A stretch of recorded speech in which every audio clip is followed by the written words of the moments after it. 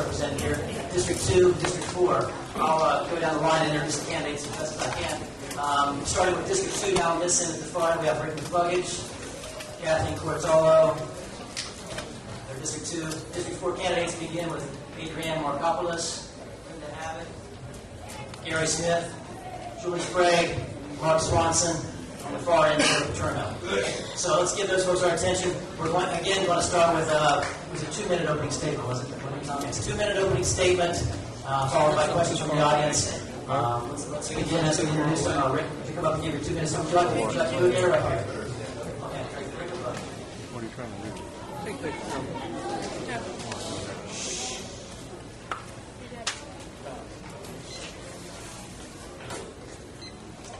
Just want to make sure the door is closed. Hello, my name is Rick McCluggage, and in the back is my wife, Sandy. She's running my campaign for me. Sandy, say hi to everybody. Sandy McCluggage. She works at Naples Park Elementary. She's been there 9 years as an aide, and she does an awesome job over there. I'm Rick McCluggage. I've lived in Naples 31 years. I moved here when I was 14 years old, so you can add up how old I am. I just love this town. I love this school system. I graduated from Barron Collier High School. My kids have graduated from the school system, 2 of them, and one of them is currently in Pine Ridge Middle School, my daughter. My oldest boy is moved out to the Coast Guard, and my youngest boy is going to college this year. The reason I'm running for the school board position is I see a need. I see a need that Collier County has a great school system. We have great school teachers, and we have great administrators according to the report. What we need, though, is a school board that will lead us in the proper direction. What I see right now on the school board is a lot of different directions, and I, for one, will work to unify the school board. And I want everybody to know what unify means. It doesn't mean just to say yes. Unify means that when an issue comes up, you hold the superintendent accountable for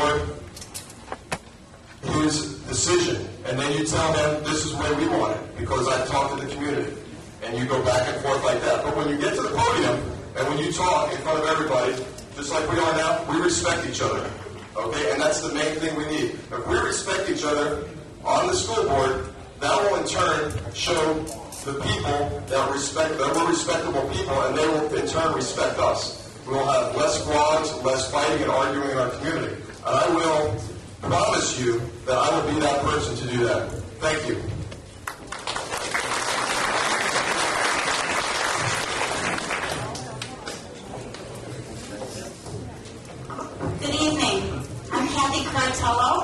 And I'm running for re-election to the school board. Our schools are physically beautiful. They're filled with eager students and great staff. Our parents care, and they are making their concerns known to me. I listen.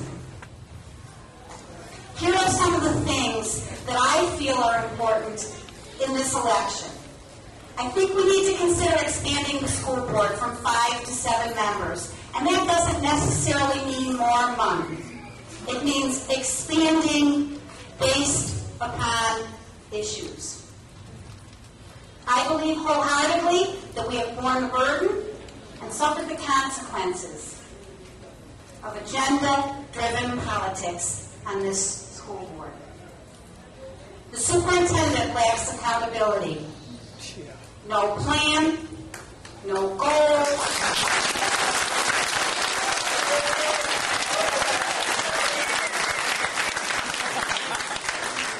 no evaluation document. In his contract, it stated that this would be done by January of 2008. Well, ladies and gentlemen, we're still waiting for it to happen because a majority of this board doesn't care about a plan. Doesn't care about accountability. Finally, I believe that budget needs and common sense make for fair decisions. We must return to common sense. Essential services are but one part of this system. We do not need to throw out positions. We need to look at the entire system and make change. I'm Kathy Cortolo.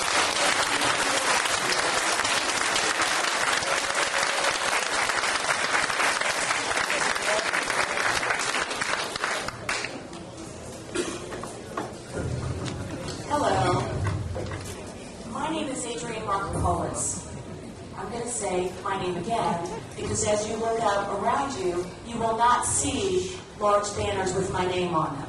Unfortunately, I'm running on a shoestring budget. So again, my name is Adrienne Markopoulos. Currently, I work for the David Lawrence Center, which specializes in substance abuse and mental health. I supervise the DUI program, and I supervise the domestic violence program. I do this, I serve in social services because I care about the community. And I want to extend this passion that I have a step further by getting involved in the school board. But I can't do it without you. I am running for a seat in District 4. My name is Adrienne Markopoulos. I also, in addition to being a psychotherapist, am a former Supreme Court certified family mediator. I think that at this stage of the game, the board may need some assistance in terms of identifying issues.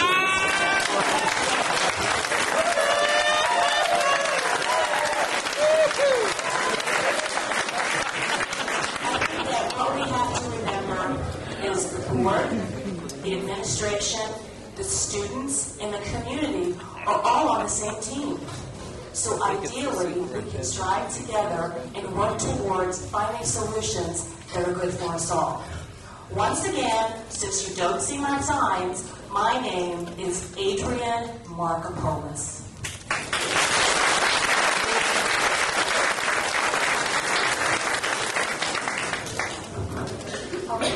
My name is Linda Abbott. I'm the chair of the Collier County School Board. I've been on the school board for 8 years.